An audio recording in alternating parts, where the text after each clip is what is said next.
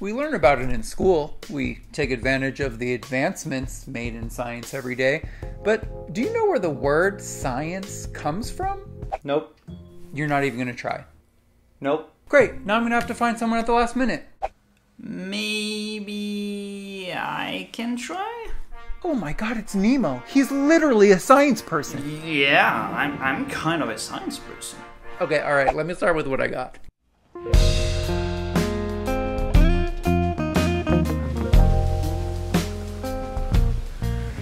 We can track the word science to Old French, because in Old French, the word was science. How to do with pronunciation?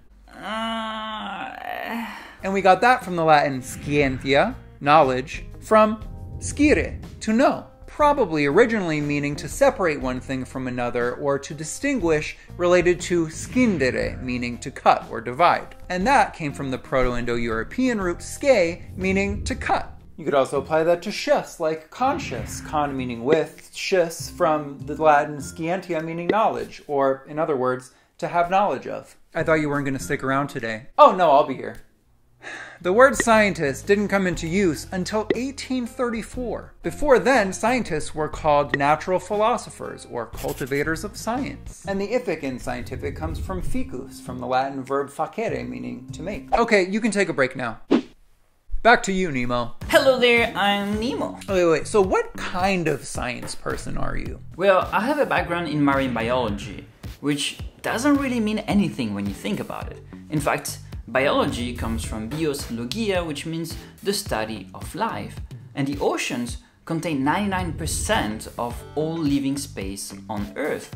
So maybe being a marine biologist just means that I'm trying to understand life. But aren't we all?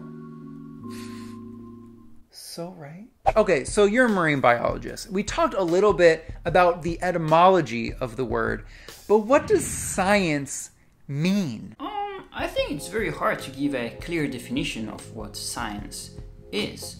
For me, it is the systematic study of the natural world, acquiring knowledge through a system of observations, hypotheses and experiments.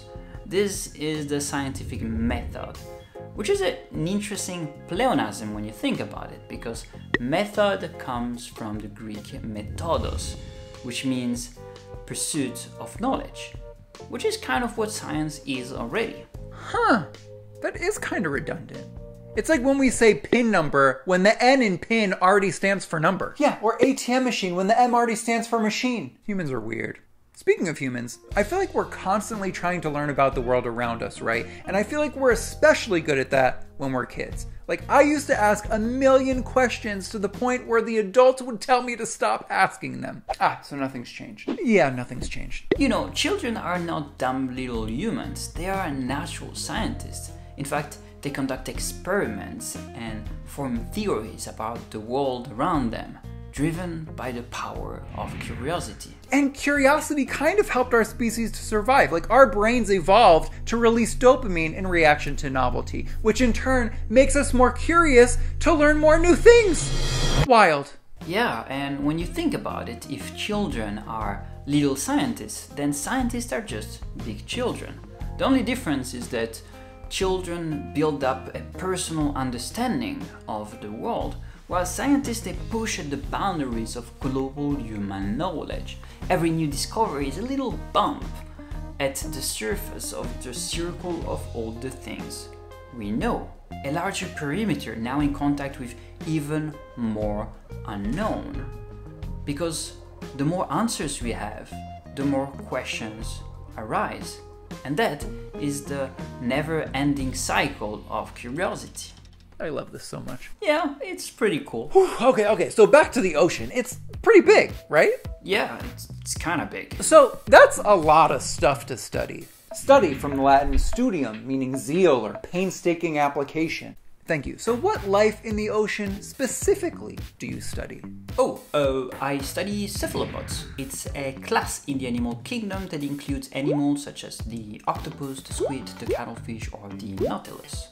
The word cephalopod comes from the Greek kephale and podos, which mean respectively head and foot. And that is because cephalopods are essentially a head attached to a lot of feet. And for your mental safety, please don't try to picture that with human parts. He said don't try to imagine it. Ah, crap. Oh, wait, I have a question, very important. What's the plural of octopus? Is it octopi? Okay, wow, that is a good question. Octopus is often pluralized as octopi. I knew it. Which is just wrong. Oh. You see, the letter I is a suffix to indicate the plural of a Latin noun, like cactus, cacti, stimulus, or stimuli. But octopus is not Latin. It is made of two Greek words, which mean 8 feet. So if we have to pluralize it, we should probably pluralize it like a Greek word, like octopodes. So, problem solved?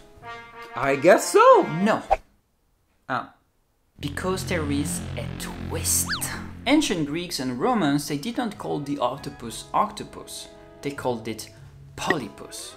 In fact, the word octopus has a pretty recent origin. It was used for the first time during the 16th century as a scientific name to describe the species. And it's only from the 18th century that the word was adopted in everyday English. So, no, octopus is not a Latin noun, it is not a Greek noun, it's a made-up scientific noun. So we should just pluralize it as any other English word. Octopus, octopuses. Wait, octopuses is right? You heard the man. So you study octopuses. Are there any interesting facts that you've learned about octopuses that we may not know? Well, in 1829, the naturalist Georges Cuvier found what seemed to be an unidentified parasitic worm inside the body of a female octopus. He named it Ectocotylus, combining two Latin words that mean 100 hollow things, because that worm had a ton of tiny little suckers. Oh my god, was she okay? Well, turned out that the worm inside the female was, how to say this, it was a penis. Yeah, because male octopuses, they have this specialized spoon-shaped arm that they use to pass a sac of sperm to the female, and sometimes it detaches. We still call this weird penis Ectocotylus today. And on that amazing note, thank you so much, Nemo, for being here today. Everyone, please click the link in the description box to check out his channel. Tell the people what you do. It's tough to define in a few words what I do, but I like to see my channel as a cocktail of science, entertainment, animation, and music. Well, in order to answer all those questions, we need to go to a very special place. Gothenburg, Sweden.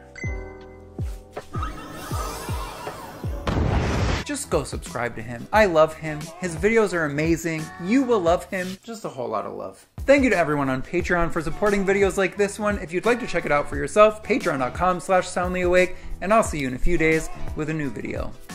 Bye. Bye!